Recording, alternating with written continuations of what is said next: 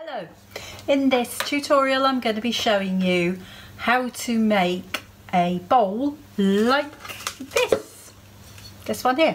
So the technique that we'll be using to make this bowl is called frit migration or powder migration, and it's super easy, and it's very good if you're feeling very frustrated. This is sort of, well, to start with, if you've had one of them days, have a go at this. It's great for using up scrap, as I say.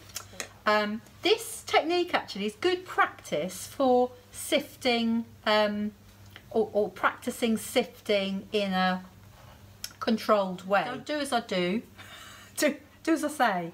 So this is, this is the calm after the storm. Had a bad day, you've had some stupid customer in saying, how do you paint that plastic? That is powder or frit migration. Lot of fun, way to use up scrap, and very pretty it looks too at the end of the day. Enjoy.